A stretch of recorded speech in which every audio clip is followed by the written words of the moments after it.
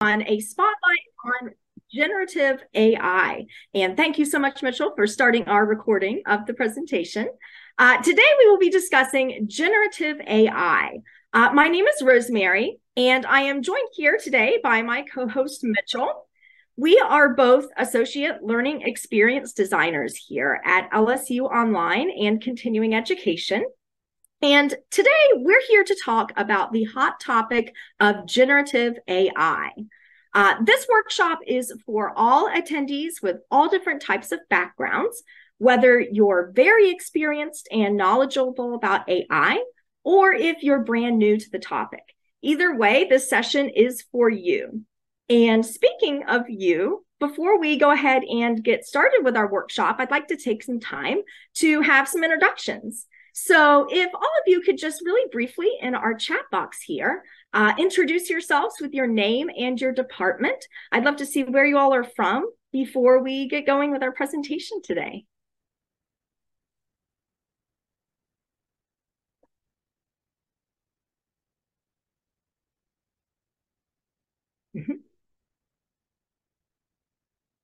Wonderful. So we have some history, law, education, music, geography, anthropology, biological sciences,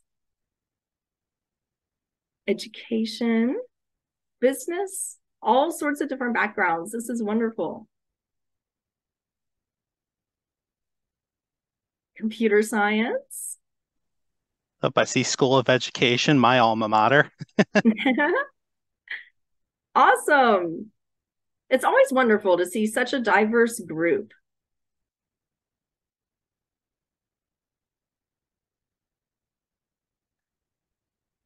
Perfect. Well, thank you so much, everyone, for introducing yourself. And again, I'm so glad that you all can join us today for this hopefully very educational and enlightening workshop about AI. So without further ado, I think we're ready to go ahead and get started.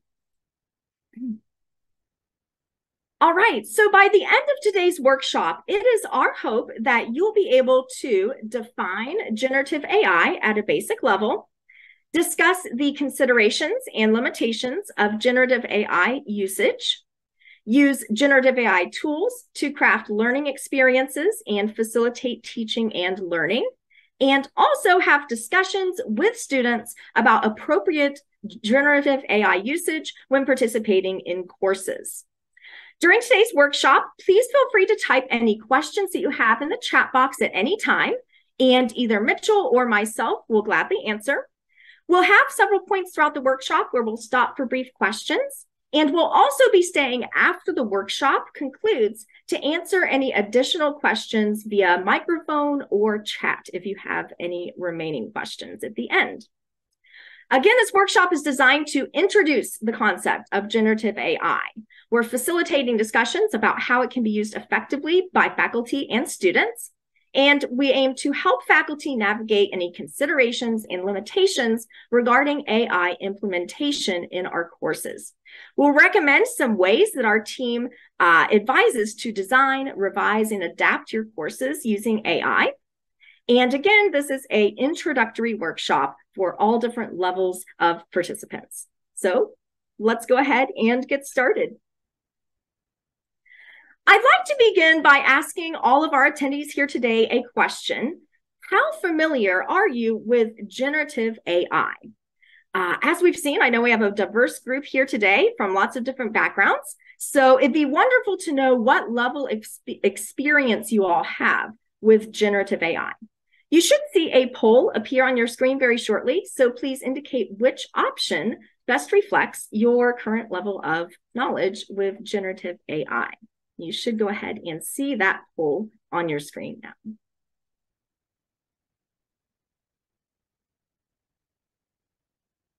Wonderful. Thank you so much.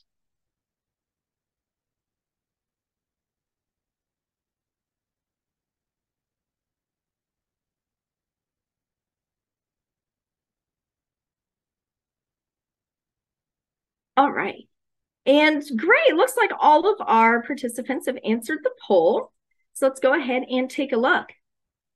All right, looks like we have a pretty big variety of people here. We have someone who's never heard of generative AI, brand new topic.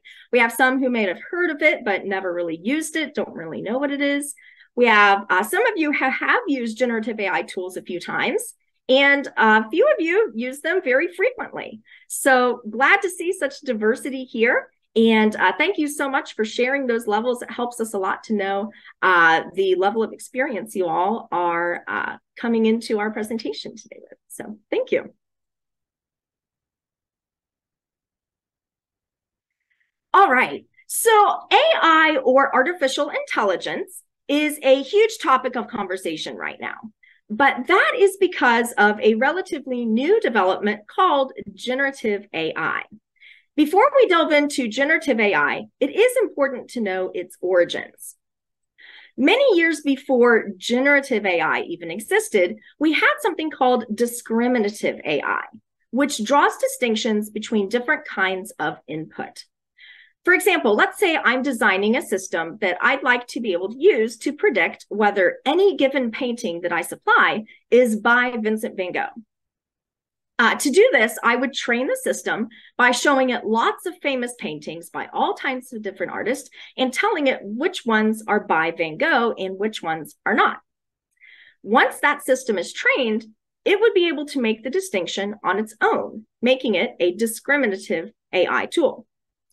Did you know that you're probably already using discriminative AI tools in your everyday life? The spam filter in our email systems, personal assistants like Alexa or Siri, facial recognition on our phones, and fraud detection systems that your bank might use to detect possible fraudulent transactions. Those are all examples of discriminative AI. Now, on the other hand, generative AI is something relatively new that allows a system to create something that did not previously exist. For example, let's say I want a picture of a space shuttle drawn in the style of Starry Night by Vincent van Gogh. It's something that we know Van Gogh definitely never painted, but the AI can imagine based on its training what that might look like, and it will be able to produce a similar painting that we can expect based on that input. There are all different types of generative AI tools, including those that can generate text, images, videos, and music. There's a huge variety. And this session today focuses on generative AI. So compared to other forms of AI, like discriminative AI, which focuses on recognizing things and has been studied for decades, generative AI can create its own original content based on minimal directions that are provided by a human. It's trained with a large database of content known as a large language model, or an LLM. An LLM is an algorithm that can generate and manipulate content based on human prompts and information from massive data sets. In simple words, the LLM can identify patterns in works from its database, and it can produce brand new content through reinforcement learning through human feedback, which stands for RLHF. That's how the AI behavior is reinforced based on how humans respond to it, such as upvoting or downvoting a response from ChatGPT, a popular generative AI tool. It's important to emphasize that generative AI generates text, images, audio, video, all of those using algorithms that are pre-trained. That means that the generative AI tools have already been fed all of the data they need to carry out their tasks. They're designed to take one piece of input, such as a prompt written by the user, and transform it into what it predicts is the most useful output for the user. During the training process, generative AI algorithms are fed large amounts of data, such as images or text, and they use that data to learn patterns and make predictions. As the algorithm processes more and more data, it gradually refines its predictions, improving its accuracy and the ability to generate new content. That whole process that I just described is achieved through a complex system based on the data it's processing and the performance of its predictions. That's a really technical explanation, but in short, what it means is that generative AI can indeed learn. And it's this ability to learn and improve upon itself that makes it a powerful tool for a wide range of applications, such as image and speech recognition, natural language processing, and creative content generation. So what are some examples of some popular AI tools that we've been seeing used lately? There are many generative AI tools already in existence, and there are hundreds being created each week for all different kinds of purposes. So the list that you see here on this slide is just a very small sample. Also, please note that all the tools we'll be presenting today in the workshop are hyperlinked here in the slides. So you'll be receiving a PDF of this presentation as well as a recording of the session. So then afterwards, you'll be able to click on these links and explore each tool for yourself as you would like, which we highly recommend. So first here we have the star child of the moment, ChatGPT. That is a conversational AI for interactive text-based conversations. There is an upgraded version of ChatGPT that is available now that also accepts image inputs. But ChatGPT is capable of building off previous messages that you've sent it. Therefore, it's able to have a conversation with the user. For example, you could ask ChatGPT to generate a list of 10 different recipe ideas for a family of 4.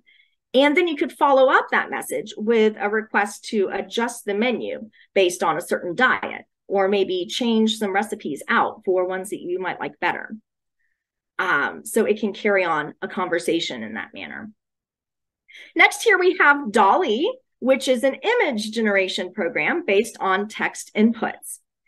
And in a moment, you're going to see an example, and I think you might have seen the dog on a jet ski on the previous slide that we had there.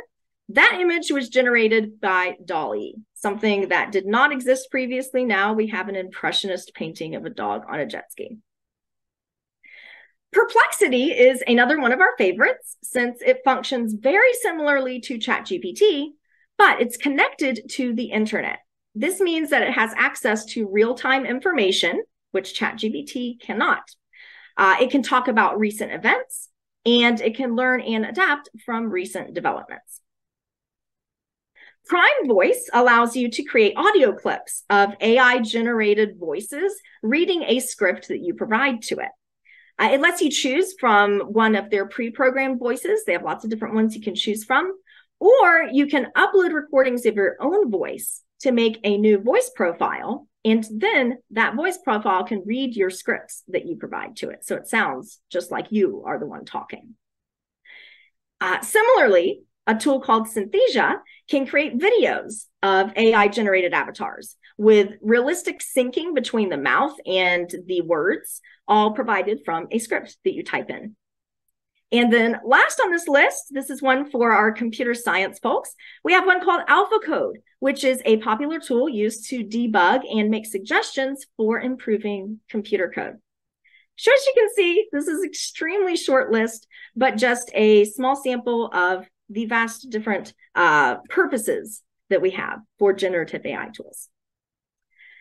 So now that we have a basic understanding of generative AI, I'd like to go ahead and show you some demos of 3 different popular generative AI tools.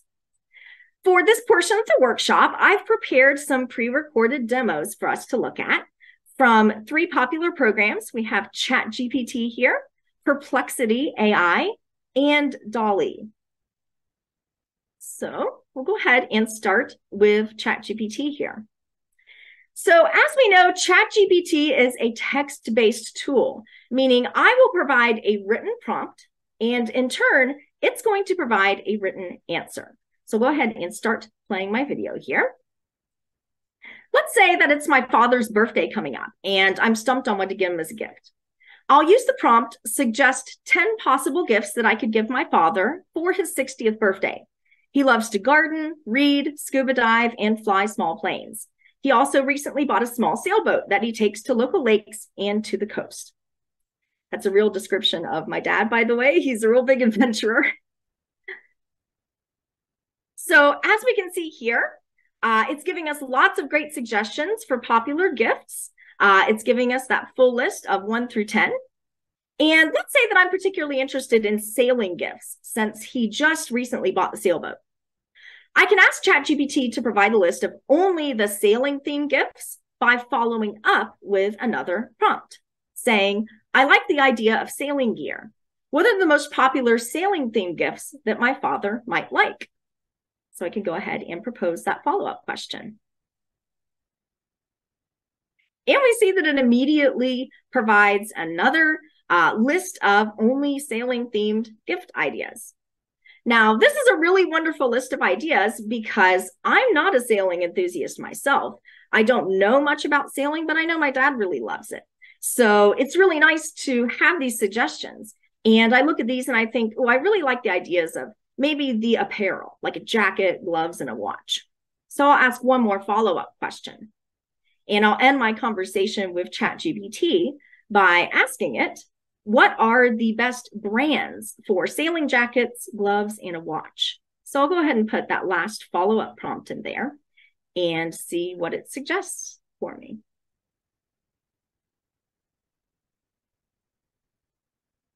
And here we see that for each category, for the jackets, the gloves, the watch, it lists some popular brands. It talks about the most well-known features of each of those brands' products. And as you can see, carrying on with ChatGPT like this is like carrying on a normal conversation. It remembers those previous prompts that I've talked about before with it, and it's able to build on those prompts in a logical way. So that is a very short demonstration of what an interaction with ChatGPT looks like. Now I'm going to go ahead and move on to our next demo, which is Perplexity AI. Now, Perplexity AI is very similar to ChatGPT. It's also a text-based tool, but remember the big difference between Perplexity and ChatGPT is that this one is connected to the internet. So it's aware of current events, and how it works is it conducts live web searches to fuel its answers to these prompts. So I'll go ahead and start playing my video here. So for this example, I'm going to pretend that my husband and I are planning a trip to Italy. I'll use the prompt, design a 5-day travel itinerary for a young married couple in Italy during springtime. Include recommendations for restaurants every day for lunch and dinner, keeping to a moderate budget. So in a moment, we'll see it ask a follow-up question. And this follow-up question is asking about what cities in particular we might want to visit in Italy. Let's say we don't really know much about the area, so I'm just going to skip this question for now and see what it recommends for us. We then see the specific web search prompts that it's using. We see a list of all the resources that it found on the web to pull its information from. It's a list of 39 different articles we see it found. And it's going to go ahead and start writing that 5-day itinerary that it's designed for us. The video here is showing how Perplexity works in real time. So it's pulling data from all of those resources that it found on the web, and it's writing out the full itinerary for us. We can see it working as it goes ahead and types everything out for us.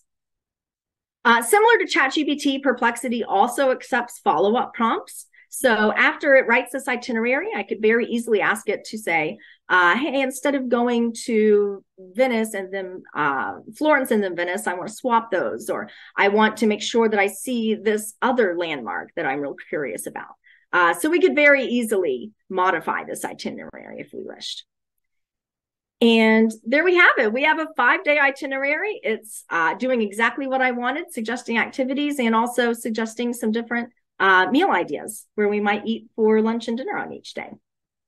So there is an itinerary written by Perplexity AI.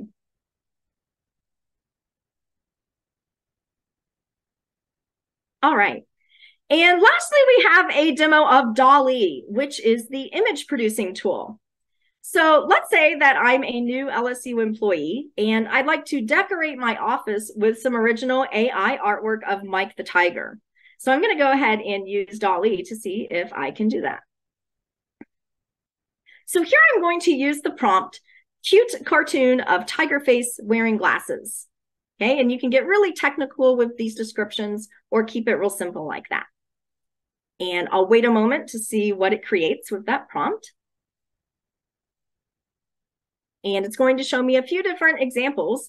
And these are super cute. I really like this one a lot. So I can go ahead and click on it to bring it up full screen. At this point, I could download this artwork to my computer if I wanted by clicking the download button there. I could also click on the variations button. And what that's going to do is produce new pictures based on that one picture that I really liked, just to see if there's any that I like even more. So I'll wait for that to process. And we'll see a few more pictures that are very similar to that one. And I think I found my favorite. So I can go ahead and click on the one that I really like the most and download it to my computer so I can print it out. And that is a very short demonstration of how DALL-E works.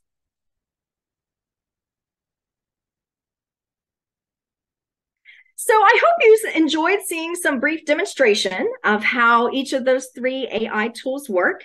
Now, for the next portion of our workshop, I'm going to pass the mic over to Mitchell, who will be leading us in an activity to further highlight the capabilities of these tools. So, Mitchell, over to you. Thank you very much, Rosemary. As you saw in the demonstrations, the content that these tools can generate sound like something a person might write or draw. But I'm curious if you think you can spot AI-generated content when it's next to human-made content. We're going to try through a game that we like to call Bot or Not. On the next few slides, you're going to see a prompt in 3 examples. A poll's going to appear on your screen, and on each slide, we're going to ask you to identify which example you think was generated by AI by selecting the number of the item in the poll. Does anybody have any questions before we begin? If not, let's get started.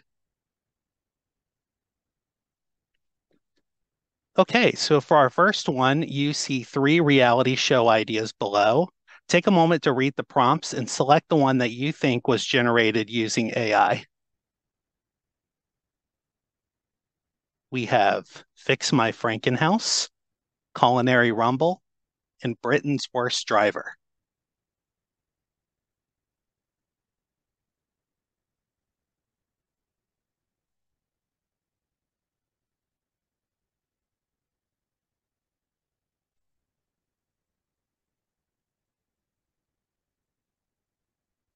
Okay, we have about 40% of our participants have taken a shot at this. We're over half.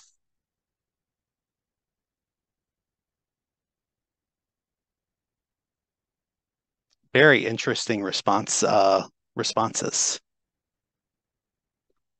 All right, just waiting on a few more people. Give y'all a few more seconds.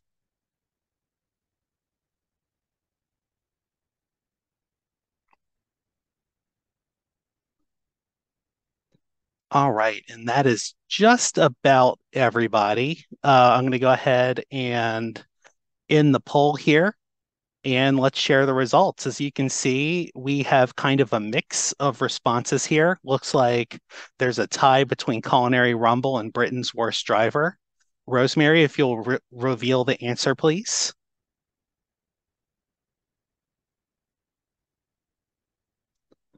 So Fix My Frankenhouse is a show on HGTV. Britain's Worst Driver is part of several other reality shows. And Culinary Rumble was the one adapted from ChatGPT. But I don't know, between you and me, I can imagine this could show up as a reality show anytime on Fox. All right, let's do our next one. So these 3 historical fiction novels had their synopsises generated by AI, but only one of them is actually referring to a book that doesn't exist. So take a moment to skim over the synopses and select the one you think was generated by an AI tool. Is it number 1, the Roman sculptor, number 2, the Scottish healer, or number 3, the Egyptian scholar?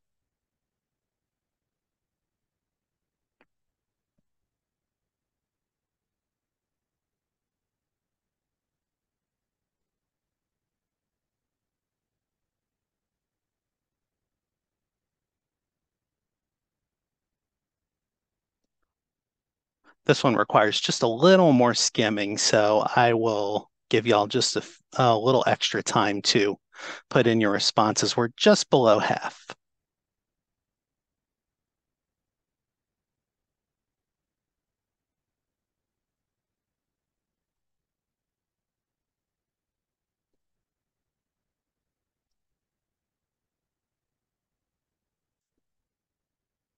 Interesting distribution. I'm looking forward to seeing how the rest of y'all respond. I'll give y'all about 15 more seconds.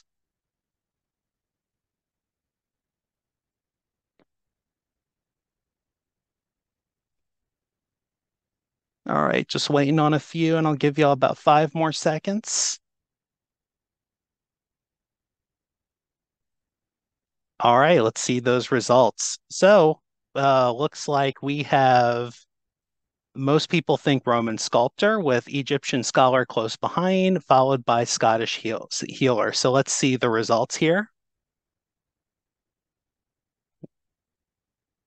The Roman sculptor one was adapted from ChatGPT. The other two were based on real novels. All right, and we have one more round of bot or not. This one's going to be a little different from the others because now we have adorable basset hounds. Take a moment to look at each of the images and select the one that you think was generated using AI.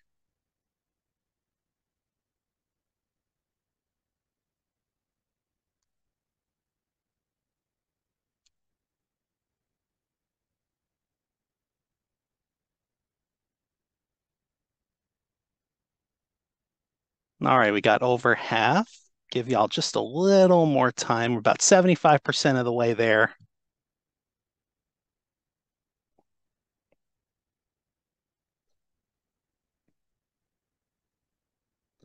If you're not positive, go with your gut. I promise this isn't for a grade. Waiting on one more and give you about 5 more seconds.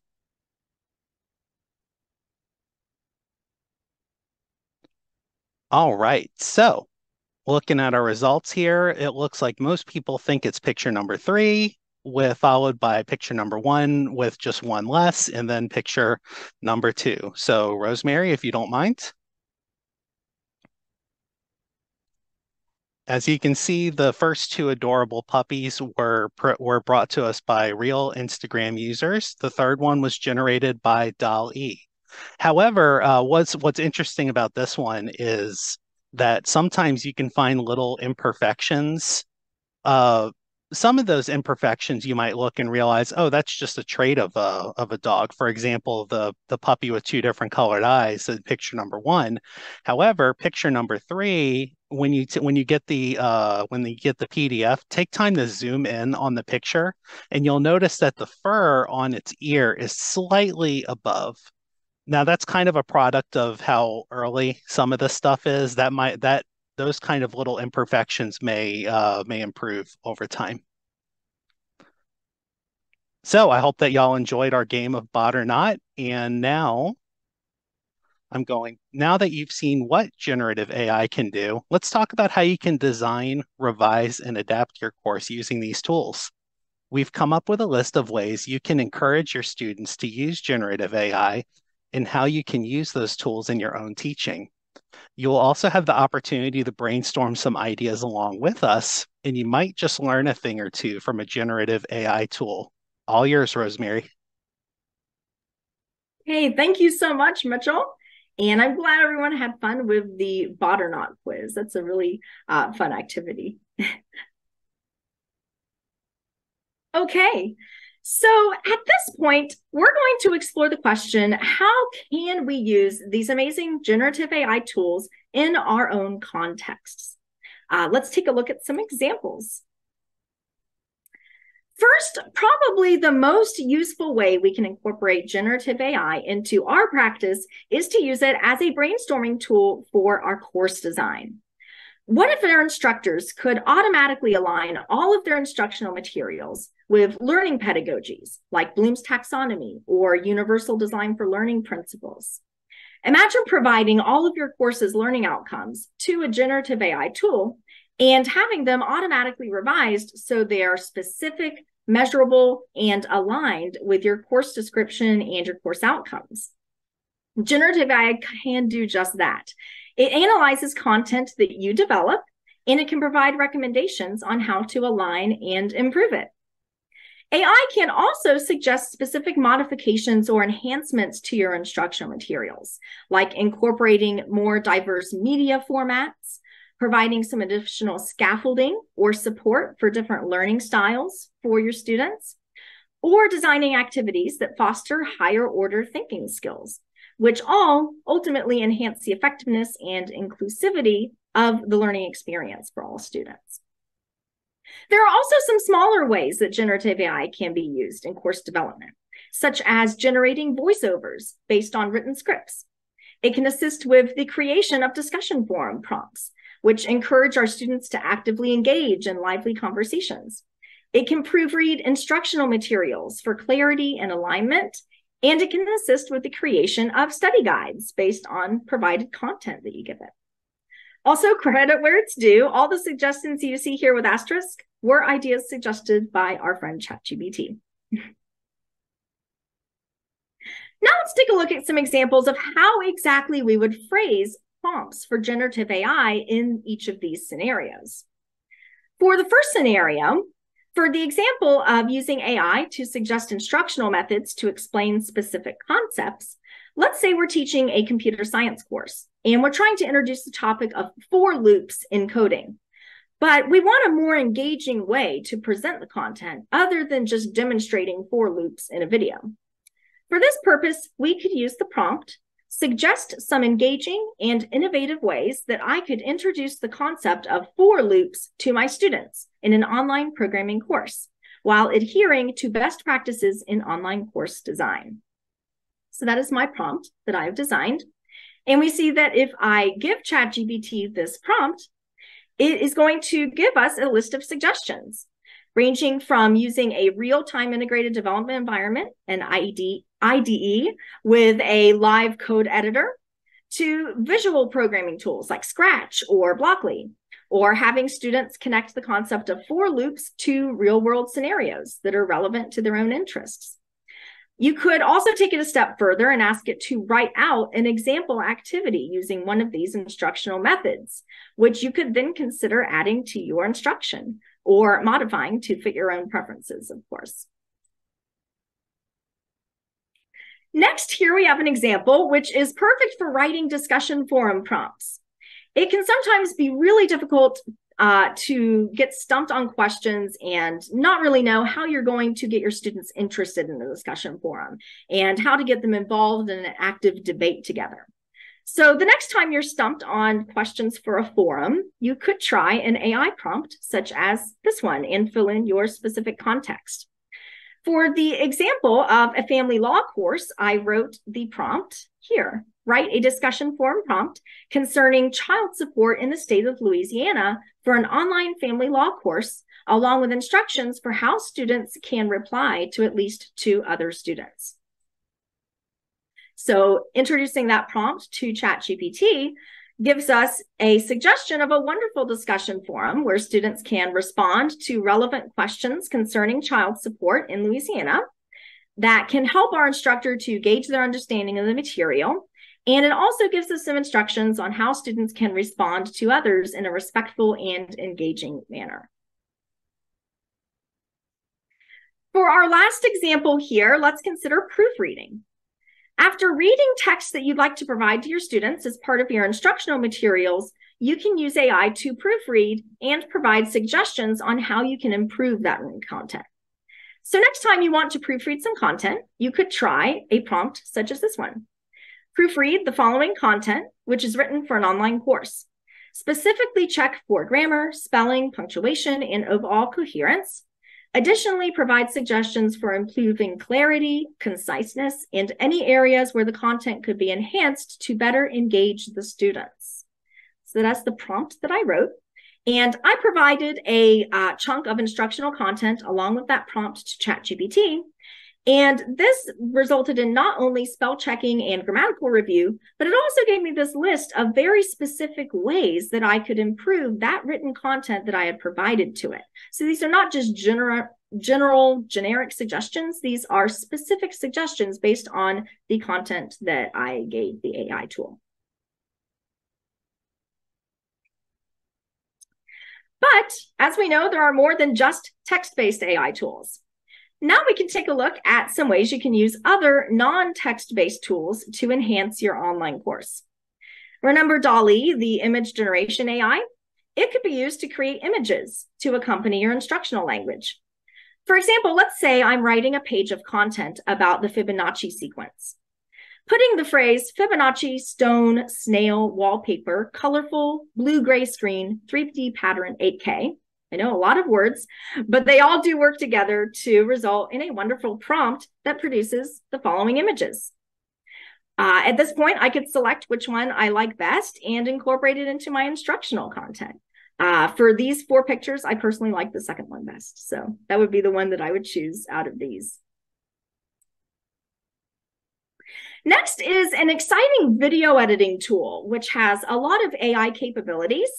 It includes the ability to upgrade the sound quality on your lecture videos. It can remove filler words such as like, you know, all of those words. And the coolest feature, I think, of the software is the ability to use your own voice recordings to train the AI and then have it generate new recordings of your voice saying words that you type as input. In order to see demos of all of those features, you can check out the link to the Descript demo page, which Mitchell is going to share in our chat in just a moment. They put together an excellent web page with videos and like audio cues. So I can't really show it in the presentation because it includes audio, but that is a really wonderful page to check out if you're interested in Descript. I highly encourage you to take a look at that. So this is what the interface for Descript, the video editor, looks like. As you can see, it allows you to edit the generated transcript on the left, along with the video there in the center. And I encourage you to take a look at that link to get a better feel for how the tool works after the session. By the way, the link to that is also included here in the PowerPoint, so you don't need to worry about keeping track of it. And there are many video editing tools like Descript that require you to download a software to your computer, but there are lots of AI video editing tools out there that are web-based as well. Descript is just one program out of very many that are available to us. Lastly, here we have PseudoWrite, which is an AI writing tool. It's particularly useful for writing instructional language for content or assignment instructions. The features of this tool allow you to ask for suggestions on how to improve content that you write, and it can also help you find ways to explain difficult concepts to your students or provide examples for students to consider when writing assignment instructions. So in this example here, I've provided assignment instructions for an introductory chemistry course. So in this assignment, I'm asking students to choose one of their own hobbies and write an essay about how chemistry plays a role in that hobby. So this would be a really cool thing to do in Module 1, Intro Chemistry course, very basic, something to get students interested in the topic of chemistry and help them begin to see how it's relevant to them in all different walks of life. So it's a wonderful assignment idea. But what if we wanted to provide some examples that students can relate to in order to get their thinking caps on? As you can see here, PseudoWrite on the right side of the screen there has provided some suggestions. It has one about chemistry in baking, has another about chemistry in rock climbing. So some different specific examples that we can give to our students to help them select a topic. All right, so now let's switch roles for a moment and think about our students. How could they use generative AI tools like the ones we've discussed within their own context? I'm going to go ahead and show some ideas that our team thought of. And then after we take a look at that ideas, I'd like you to consider for a moment how you and your students might be able to use these tools within your own context in your courses. So for our first example, what if students in a history course could actually sit down and have a conversation with historical figures such as Albert Einstein, Rosa Parks, Cleopatra, Abraham Lincoln? With generative AI, that dream is a reality. Text-based AI tools like ChatGPT can simulate conversations with anyone, including historical figures or fictional characters. Engaging in simulated conversations like these can help students develop educational insights, gain new perspectives, and have a deeper understanding of these figures' contributions to various fields and historical contexts. Next, just like it can simulate a conversation with a historical figure, text-based generative AI can also simulate debates. This is especially useful for students to help practice their rhetorical writing and debate skills, as well as gain new perspectives on important topics. Students can practice taking different sides of an argument. They can analyze the AI's responses, and they can provide information that supports their positions or refutes their AI partner's responses. Which leads us to our next example of having students analyze and evaluate the responses generated by a generative AI tool on a given topic. That's an excellent way to practice critical thinking skills and help them examine the accuracy, coherence, and relevance of someone's claims.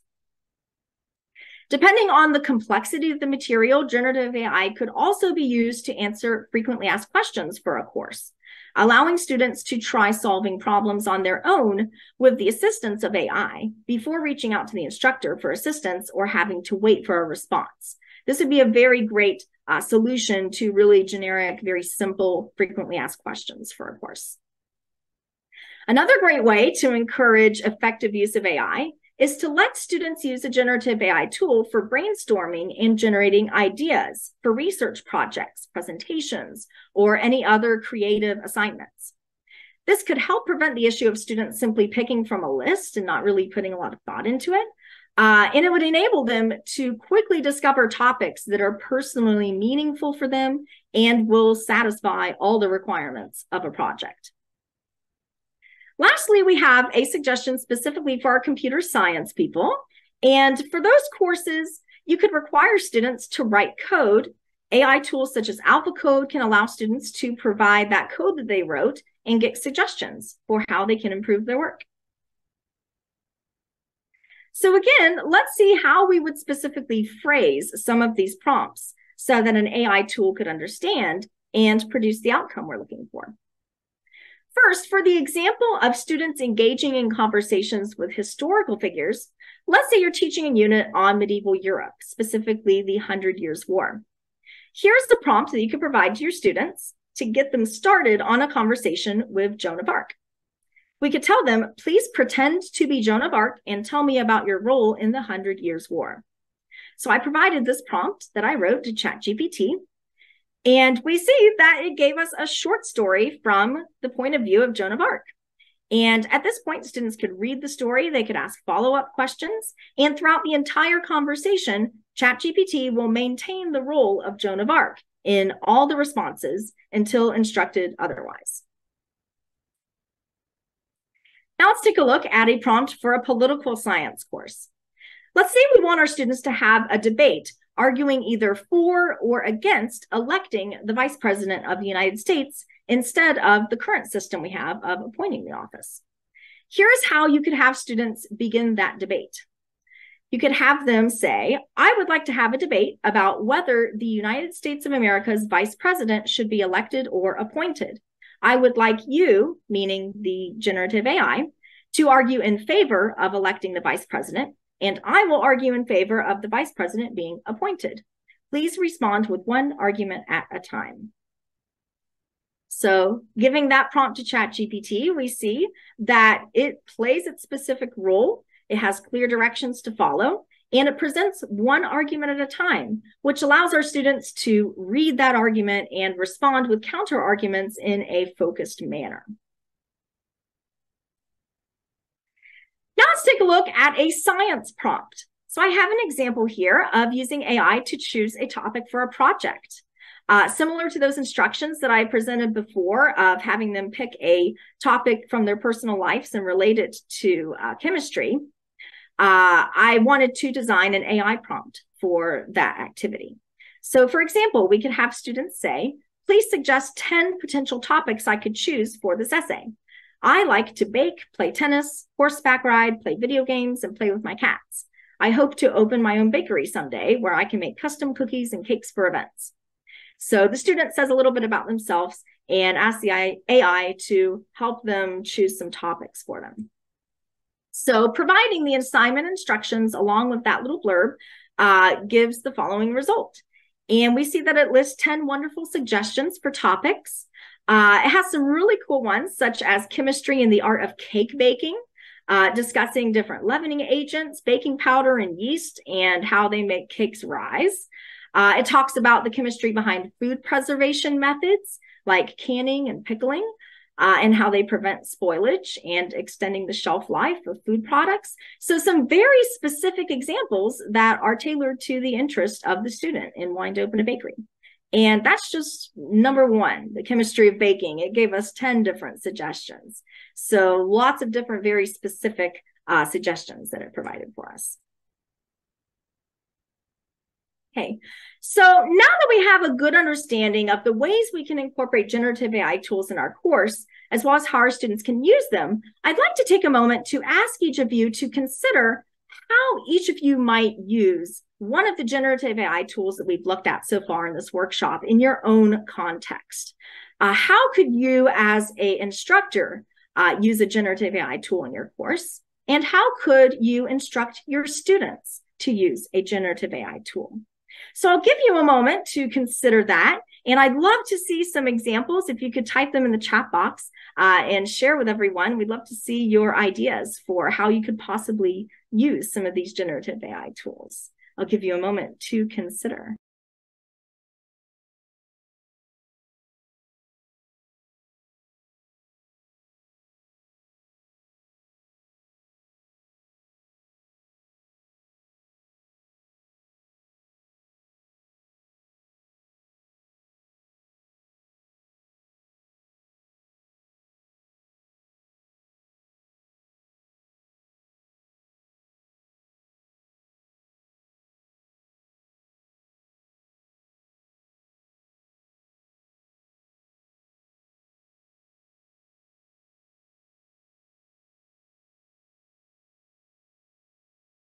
Okay, so we see Lori is suggesting I would consider using it in my theory.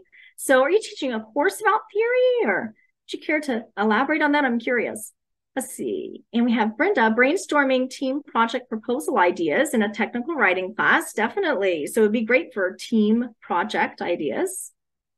Using to improve syllabus language and communication with students. Wonderful. And thinking about some activities for students like debate about critical issues in education or talking with a pioneer in education. Oh my gosh, that would be a really great activity, Jennifer, definitely, of talking with important figures in the field of education, simulating those debates and discussions. Let's see, generating images that correspond to the content we created during class in Spanish. Nice. Or proofreading their work. Simulating a conversation with a political or literary Latino American figure. That's a wonderful thought. Generating questions based on a given content to verify understanding. Great. Travel guides. Scenario-based training, critical thinking skills for first responders. Oh, wow. That would be really useful. Oh, half of classes are theory behind computer programming. Oh, okay. Awesome. Wonderful. List of future implications, research for the discussion session of the lab report. Great. Yeah, we can see we can use AI tools to, yes, create real life scenarios. Wonderful. Yes. Giving students a prompt about a specific topic in your area, and they can give to ChatGPT and critiquing the AI's response. Yes, that's a wonderful idea. Having students critique AI, because as you'll see in just a moment, Mitchell is going to talk about how AI is not perfect, and it's a great opportunity to have students realize that and critique it. So great suggestion. Definitely. All right, so thank you so much to everyone for thinking of those suggestions. Really, really great ideas. And like I said, I'm going to be handing it over to Mitchell for the next portion of our presentation. He's going to be talking about some important considerations for AI tool usage. So, Mitchell, would you like to talk about our considerations for teaching and learning? Thank you, Rosemary. With all the news stories, excitement, and hot takes that have emerged from the release of these AI tools, it can be challenging to separate the facts from the hype. We're going to take some time now to discuss considerations and limitations when using generative AI tools to facilitate teaching and learning. As you saw during our workshop so far, these tools can help provide you the opportunity to customize student learning experiences and save time in the process. Before incorporating generative AI in your course, however, we would like to present you with a list of considerations. These are not rules for using AI, but questions that are designed to help you think about the limitations of these tools and ensure that we're using them in an ethical manner. The first consideration we have is the question, does generative AI enhance or replace your instruction? Before I go into more detail on this point, I'd like to ask you a question because a common thing that I hear is a concern that AI will replace instructors and faculty. But a question that I think of whenever I hear that is, what skills do you think that we have as humans that AI can't replace? Go ahead and type in the chat of any sort of skills that you think humans have that AI is not able to replace in what you can do, what people do in general.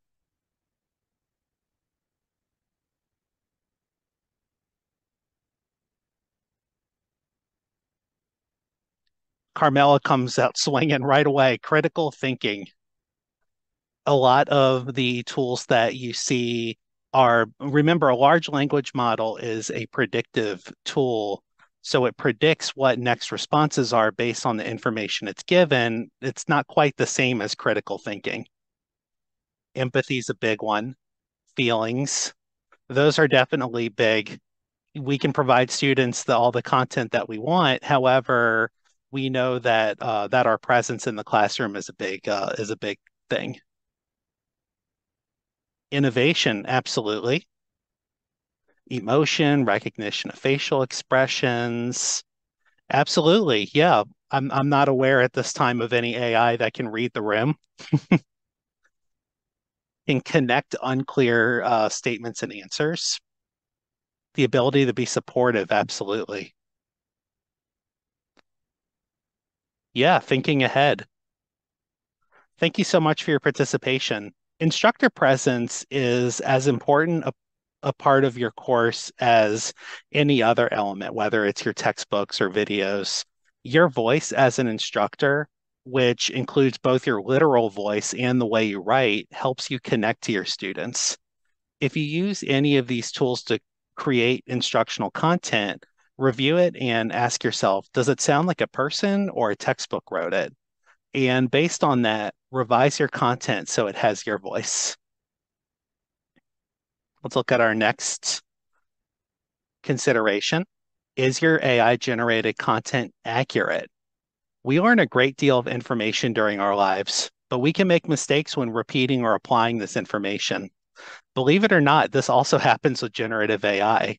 Sometimes a generative AI tool may do what is called hallucinate and present information that sounds plausible, but is actually incorrect. This can show up in a few ways. Often it can show up in the form of a citation for a source that doesn't exist. As a result, you never want to take what's being generated for granted. Kind of like how if you were to look at a Wikipedia page, you don't want to take what's being written strictly at face value. You want to see what sources are being cited, do a little research to make sure it's a good source. You'll want to do the similar with any AI generated content in your course. Likewise, if you allow students to use generative AI to complete assignments in your course, you'll want to inform them about this potential pitfall. Just because students may be younger than us doesn't mean that they're automatically better at using generative AI than us, especially since this is an emerging technology. Teaching students how to review AI generated content for accuracy will also help them develop their digital literacy skills. Next, are you refining your inputs to get more desirable results? Think about when you search for information on the web. If you search for learning objectives, your search is going to cast a broad net over anything relating to learning objectives. You could end up having over 1 billion different results. However, if you tweak your search to something more specific, like college algebra learning objectives, you'll get fewer but more specific results. In much the same way, using more detailed inputs or prompts will help generative AI tools provide more desirable results. For example, let's see an example where we ask ChatGPT to provide us with 3 objectives for a history course. As you can see, my prompt simply says, please write 3 objectives for a history course. The tool goes on to provide 3 objectives, but what do you notice about these objectives? Type your observations in the chat area.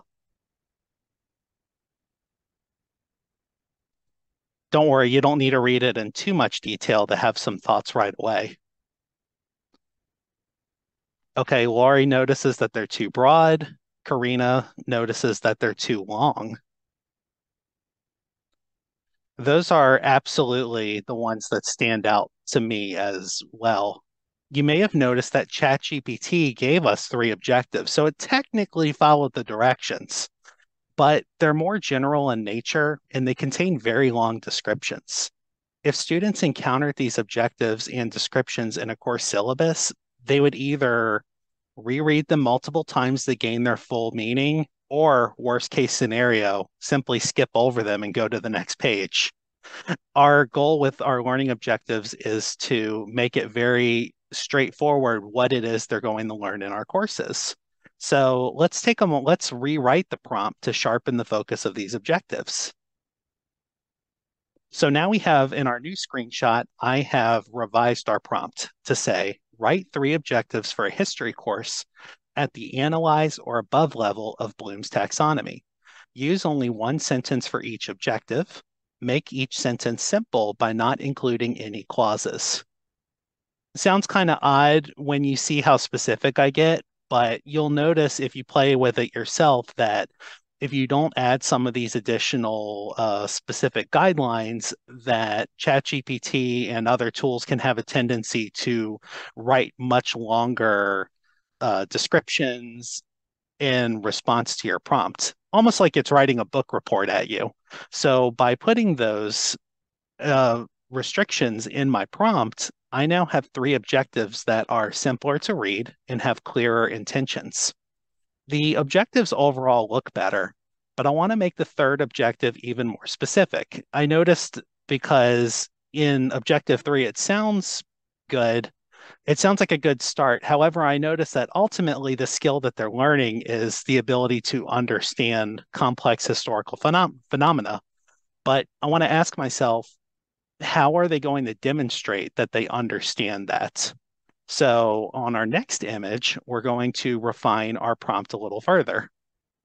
So as you can see, you can refine your prompt either directly in your initial prompt, or in the case of ChatGPT, I was able to type them as replies. It remembered what it originally wrote. And as you can see, I had to do it a couple times before it gave me what I wanted. And ultimately, it's now clearer how students will show how they understand historical events, because if you look at the bottom of the picture, you'll see now that they are looking at historical perspectives and evidence to construct an interpretation of historical events and phenomena. So they're not just simply understanding it, they're showing it because they're writing about it.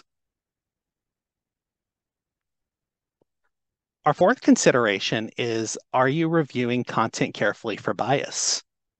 Because of the level of human involvement in both creating generative AI tools and training them, keep in mind that these tools are not free from societal biases. Not reviewing the content generated from these tools can actually have unintended consequences, including the use of racial or socioeconomic stereotypes. Sometimes, too, it can just give you flat out, I'm going to say, not great responses. There was an example I could think of kind of recently where a eating disorder clinic had attempted to use generative AI, and people who were using it were getting unhelpful or dangerous responses back, such as counting calories, which was kind of goes against the best practices of advising patients who would reach out to a service such as this. So it's definitely helpful to review created content that you use for factual accuracy, and you want to review it for bias as well. And doing these will ensure that your instructional materials support a diverse and inclusive learning environment. Our fifth consideration is, are you being transparent with your students about AI usage? In much the same way that you would credit a human source when you present research, we recommend being transparent with your students about AI usage in your course. I think about this as a two-way street for transparency. You want to be upfront with them about what content you've incorporated into the course using AI. Similarly, it's helpful to provide students with explicit guidelines for when AI usage in the course is acceptable and when it's not. You might even consider having a set of AI usage policies in your syllabus. The important thing is to be specific and clear and transparent. Our sixth consideration is, are the selected tools accessible to your students?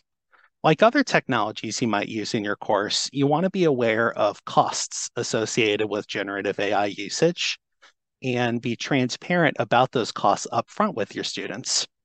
Ask yourself the question, are there less expensive or free tools that students can use to participate?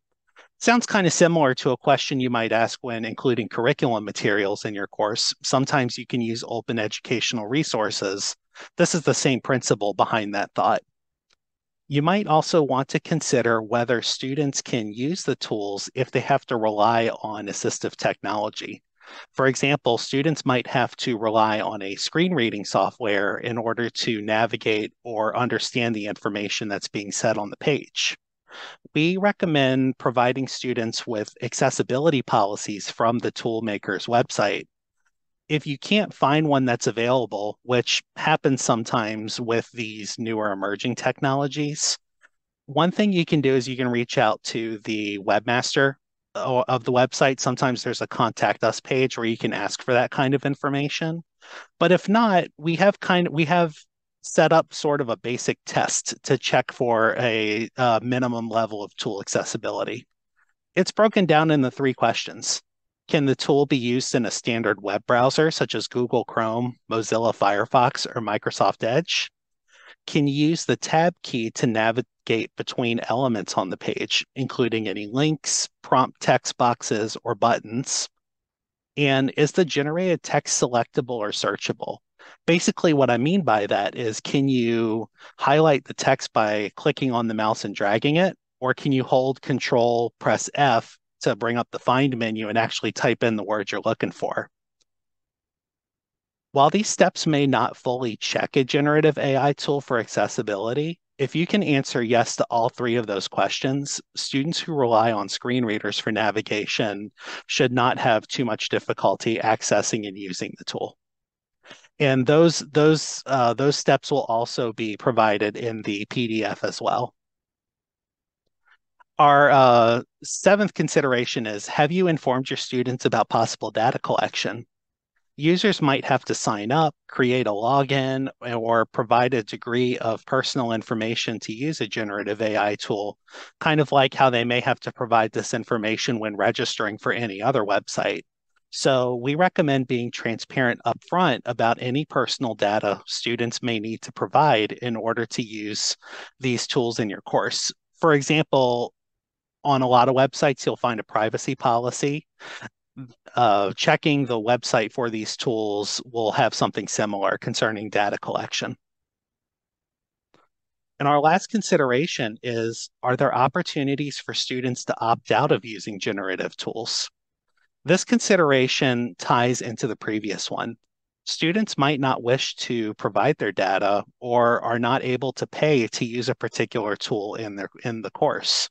So in cases where that occurs, we recommend preparing alternative ways for these students to interact in the course if they wish to opt out of using them. For example, if a student doesn't want to use DALL-E to generate an example of an impressionist painting, you might consider providing them with alternative instructions to search for existing examples and provide the proper credit to the creators. While we might have immediate questions about how we use generative AI tools in higher education, there are conversations occurring at a larger scale about AI usage in our society, including considerations about how generative AI can be used to aid in infringing on copyright or spreading misinformation. Definitely hot topics you'll see when you browse news websites. Next, we'll dig deeper into how some of those conversations are taking place, and we'll share a helpful resource with you too. Many of the larger conversations about AI usage are occurring on national and even international levels. The United States federal government is also participating in those conversations. We're now going to share a link to the AI Bill of Rights with you in the chat area. This link will be shared in the follow-up email to the workshop. This document was created in October 22 by the White House. Seeing the increased popularity of AI tools that were coming up, the federal government released a blueprint for how AI technology should be developed and utilized. The vision is that AI tools should benefit people, not cause them harm. This blueprint consists of 5 guiding principles. Our first is safe, effective systems.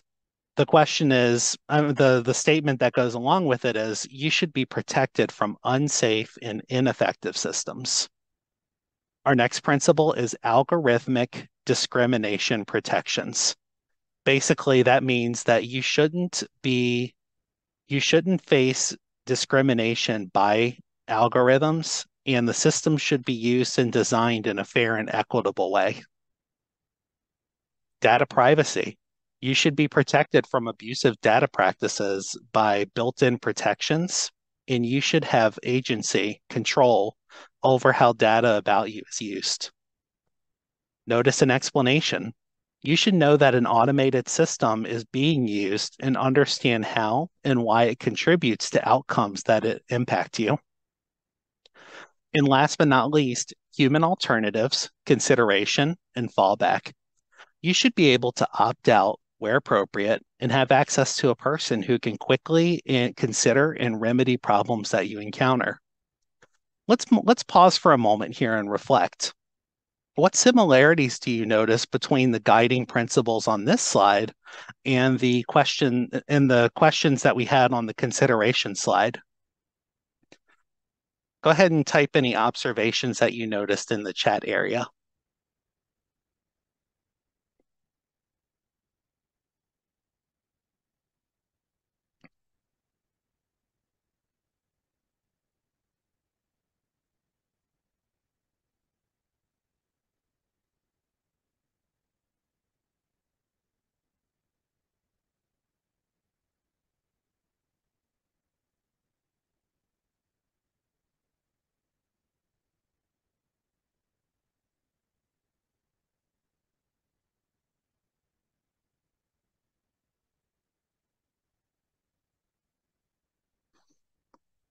Lori brings up a good one, transparency.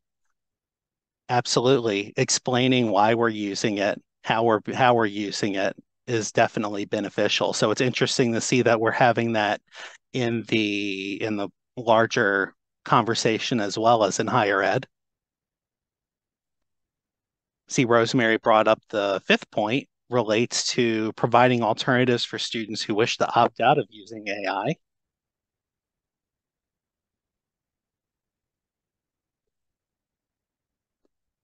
The one that I always think of is data privacy as well, providing students with privacy policies for how their data is being handled.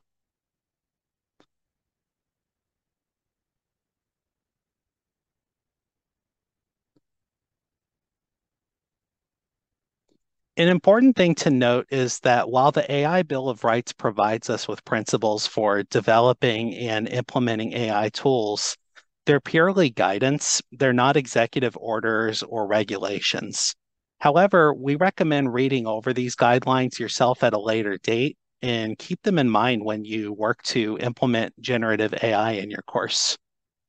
To close out our section about considerations for teaching and learning, we're going to discuss one aspect of generative AI usage that you may find especially relevant in your courses,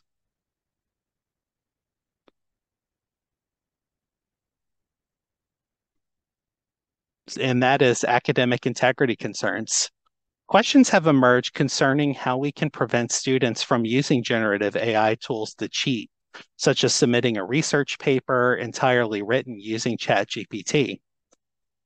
Tools have started to emerge to try to solve this problem. For example, there's one called GPT-0, and Turnitin recently rolled out a new AI usage detector.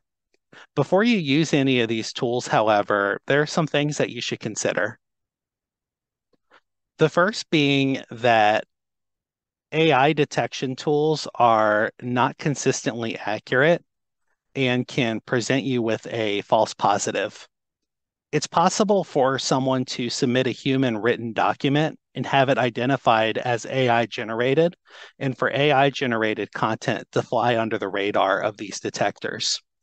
Unfortunately, the tools so far do not seem to be fail safe. So I would definitely not recommend, using what they say, for taking what they say for granted. As a result, think about those tools like you would like a plagiarism detector.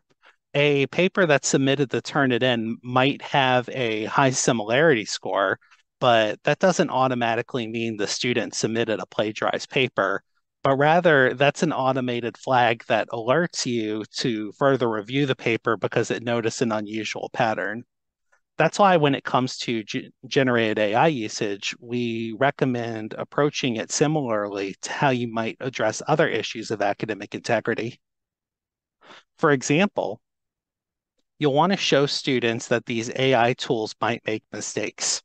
This could also be an opportunity to teach your students to pay attention to detail, think critically, and not take everything written at face value. This is similar to explaining to a student how unreliable it can be to quote from a random blog or a research study that hasn't been peer reviewed. Additionally, just like you would clarify when students should utilize and reference outside material rather than just writing from their own experiences, we also recommend being upfront with your students concerning when AI usage is acceptable and when it's not. And finally, we believe that the best way to address academic integrity is to incorporate authentic assessments. These assessments provide students with opportunities to take concepts they've learned in your course and apply them to the real world, such as a simulation of a food safety inspection in an ag sciences course or a service learning project at a local school for an education course. Authentic assessments add relevance to the course and reduce the likelihood that students will be tempted to use generative AI tools or other outside resources to cheat. If you would like to learn more about designing engaging learning activities in authentic assessments, you can find these topics and more in the Learn and Go section of our LSU online website. We'll post a link to the chat area now and also send it to you afterwards with additional resources.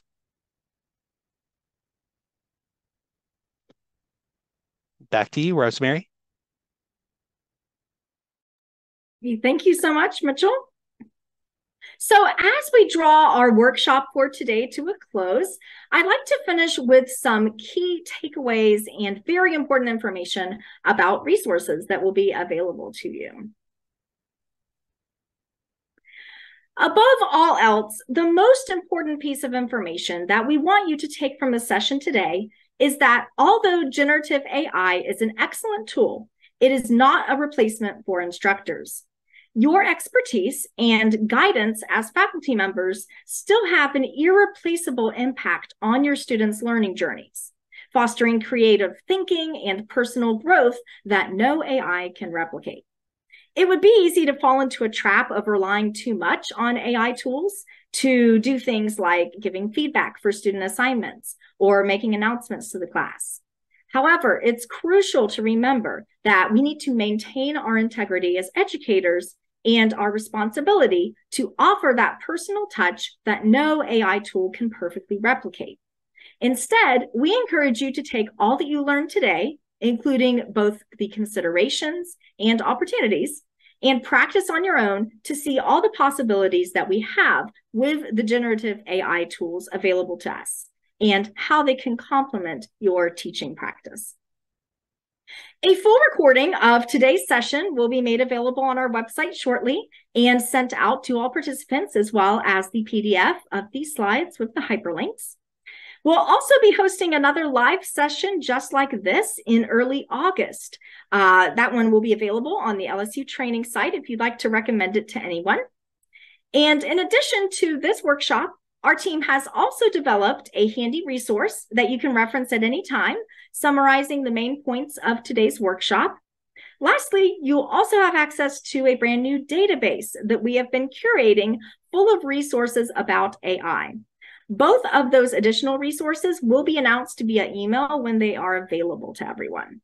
And if you're watching this workshop as a recording right now, those resources may already be available to you on our LSU Design and Development website. Thank you again so much for attending our workshop today and being wonderful participants. We do have a few minutes left of our time, so Mitchell and I are going to stay on here, and we'd love to answer any questions you have if you want to type them in the chat or hop on the microphone. Otherwise, thank you, and I hope you have a wonderful rest of your afternoon.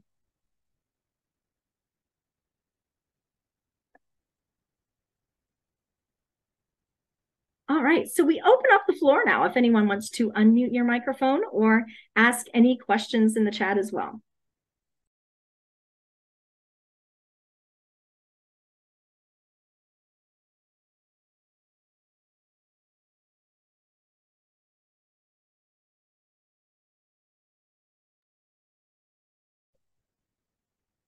So one question that I see from Tia is, can you comment on the various research labs such as Midjourney AI? I have to admit this is a little bit of a gap in my knowledge. However, if Rosemary has any thoughts about it.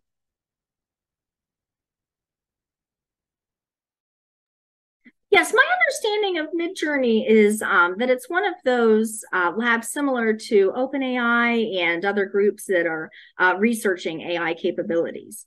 And does that fit with the understanding you have, Tia? I'd love to hear your thoughts on that.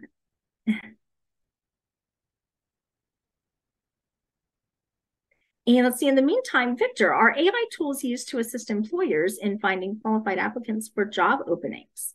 I personally have not heard of any job search AI tools, but like we said during the presentation, there's hundreds of AI tools created every week. And more than that, we'll see them not only as standalone tools like ChatGPT and DALL-E, things like that, we'll also see them as plugins for other applications. So it would not surprise me if LinkedIn or one of those job search sites were to incorporate AI into their usage. But Mitchell, Karina, if anyone else on the team has heard of anything like that, feel free to comment. To comment further on that, I'm not familiar with a particular tool for it. However, I feel like I've heard at some point that discriminative AI tools, kind of like that we talked about earlier, that were more about recognizing certain things may have some elements in job search sites such as like Indeed or LinkedIn, but I can't speak from particular experience from that. Oh, yes. Yeah, they definitely have capabilities there. It's just I don't know if Mhm. there are any big companies that have picked it up and actually have anything on the market right now that they're Mhm. using. To No, take it I a would step, say, oh, go ahead. oh, oh no, I'm sorry, Mitchell. I was going to say, Rosemary, to kind of Mhm. answer your question. Personally, no, I have not heard of anything about, you know, potential employees using this type of thing, but I do know that you can use those tools to help yourself um, as a potential employee. They do some mock interviews. So, the person that's applying for the job can kind of go through that type of a situation, kind of putting in the scenarios like you did for the debate, but it's more of for a job interview. But that's about the only thing that I personally have heard people using it for as far as job relations go. Yeah, Oh, yes, definitely. and I can Yeah. certainly add to that. I'm sorry, I didn't mean to cut you off. Oh, no.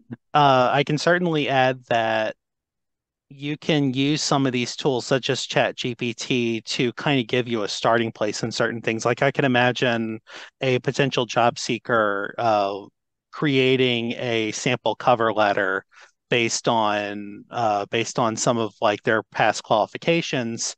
Of course, with the caveat that they should definitely review and revise them so it sounds more personal than a machine generated letter. But I could definitely see like companies using some of these tools to kind of standardize like the production of some of like those standard documents. Mhm. I see Kimberly shared a resource from a workshop she went to last week. It looks like there's a document of free-ish in parentheses AI tools from a professor at Utah Valley. So Yes, our thank you, team will Kimberly, for so that. yeah, Yeah, absolutely. thank I Our you. already team got will it downloaded for us, Mitchell. perfect. Beat us to it. Yes, yes, yes.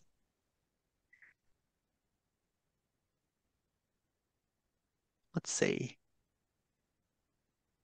See, what is a good resource to track new policies on generative AI?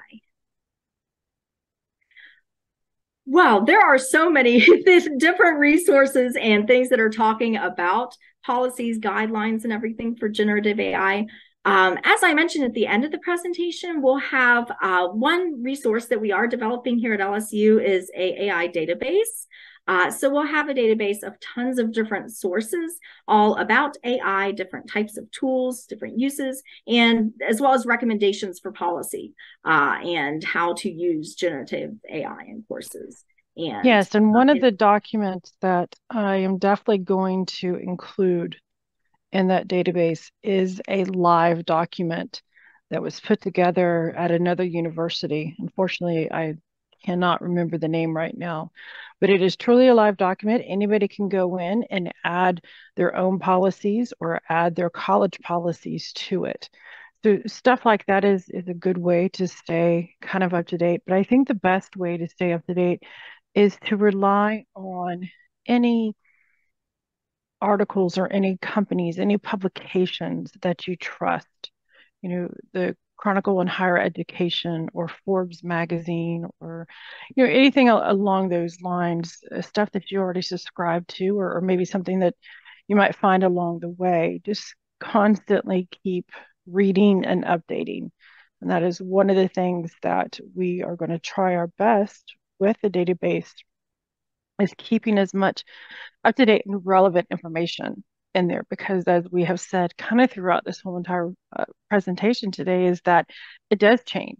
It's constantly changing. What was free today might not be free tomorrow. What worked today isn't going to work tomorrow, or something might be a little bit better. So definitely once we get the database going, look into that. And any other, like I said, any other publications that have good merit to you, definitely. Yeah, it's sort of like if you're checking if you're looking at a peer-reviewed journal versus a random blog. If you're looking at a random blog, that's not to say that there are bad ideas there, but more like you should take a look and see what other like qualifications that they have, just like you would evaluate any other good source. Yes, definitely, especially with the emergence of AI being used to generate some of these sources. We want to make sure that we're verifying the accuracy of everything that we see and going with sources that we trust. And I think we hit all the questions that I see in the chat. If you find afterwards that you have any follow-up questions that were just on the tip of your tongue and you didn't realize until after that, oh shoot, I meant to ask about that. We did send an email yesterday beforehand with it has both my email and Rosemary's email address on it. So don't hesitate to email us. We'll be happy to help you answer those questions. Yes, thank you all so much for participating in our workshop today. And we'll be in touch with the recording of the workshop, a PDF with all those hyperlinks of the tools and everything we talked about today.